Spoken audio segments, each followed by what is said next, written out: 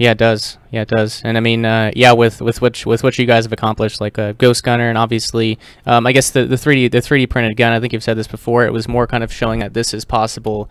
This is possible when the technology gets better. I mean, gun control's already dead, but when the technology gets better, and you can actually 3D print full ARs and stuff, like it's going to be a problem for a lot of folks. I love it. You said it the way I said it. Like, this is going to be a problem. Now, do I believe that 3D printing one day will be a complete set of technologies where you'll just literally 3D print like an AR-15 or something at home? No, not really. I'm not committed to that. And I've certainly seen the limitations of the technology over the years.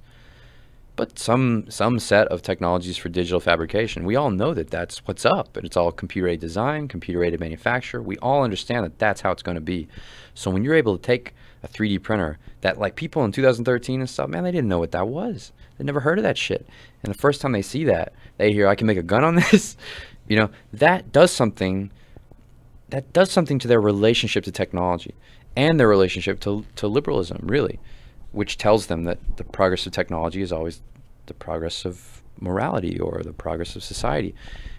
When you see a technology begin to do something that it wasn't destined to do, it doesn't matter to me that this prophecy about, oh, well, one day you can 3D print an AR-15. All I have to do is say that, because your religious belief in technology itself, your technical relationship in society, takes you the rest of the way. The nightmare scenario is already complete in your mind.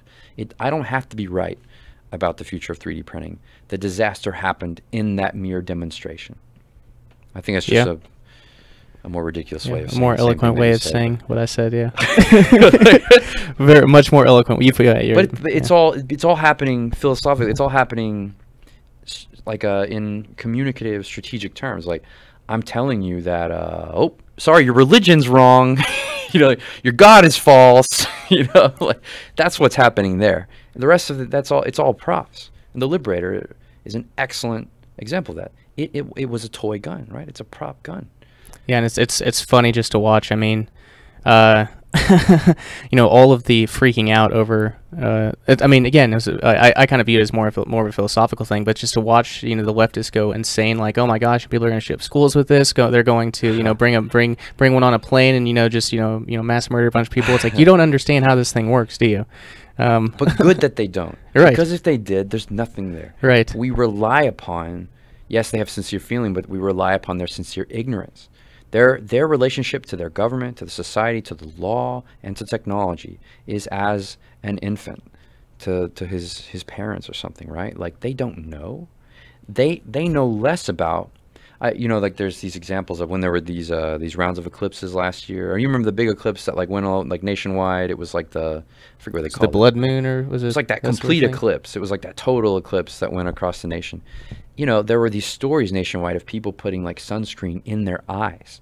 Okay, like, there are the average man, like, is more profoundly ignorant about his relation, like, about what his institutions and his technologies, about what they are and about how they work, than the average man of a couple hundred years ago, right? Like, you live in a more mystical and religious relationship to your institutions and your technologies than men before you, and this can be a part of the libertarian, the digital libertarian's activism.